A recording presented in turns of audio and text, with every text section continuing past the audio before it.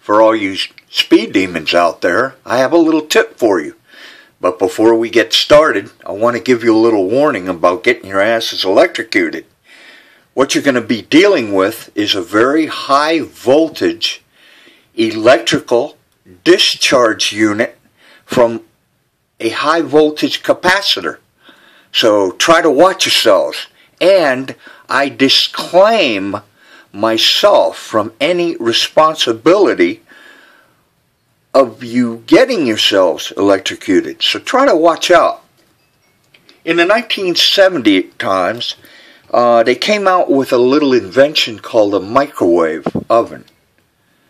And just a little before that, they came out with this little invention called a radar gun. The police came out with a radar gun.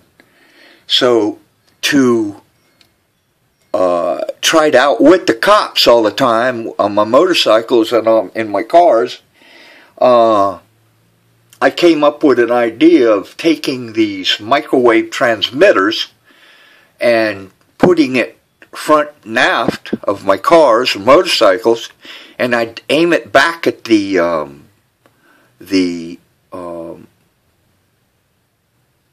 radar guns, and it would disperse the radar detection units.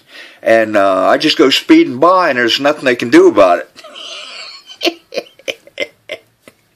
So what we have here is a microwave oven MAGNET-TRON. I like to call them microwave emitters.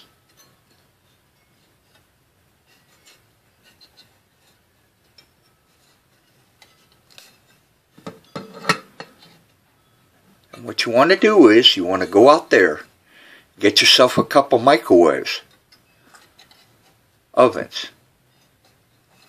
You want to take them apart. Be careful.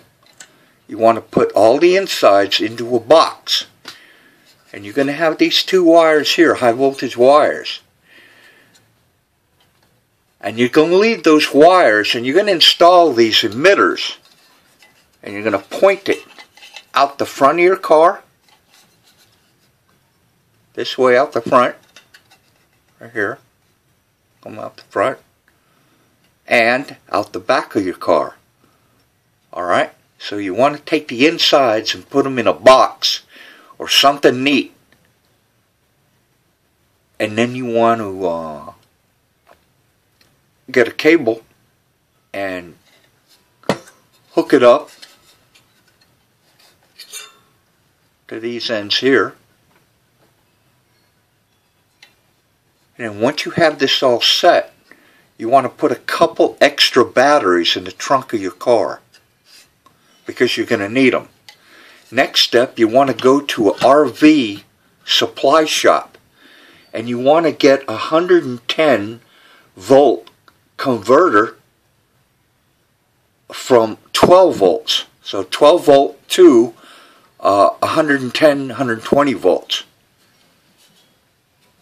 And that's how you're going to make this thing work. Now what you're going to do is you're going to eliminate all that baloney of the platter turning and everything. You won't need that stuff. And I would advise hooking up your heat sensors here, so in case it gets too hot. There's going to be enough wind blowing forward and aft that you will be able to keep this thing cool.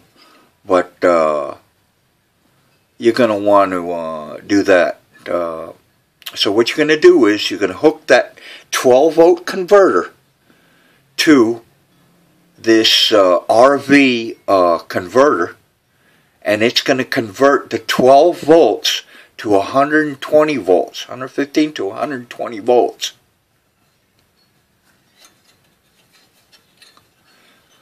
You're going to put this on a switch, and you're going to switch it on and off.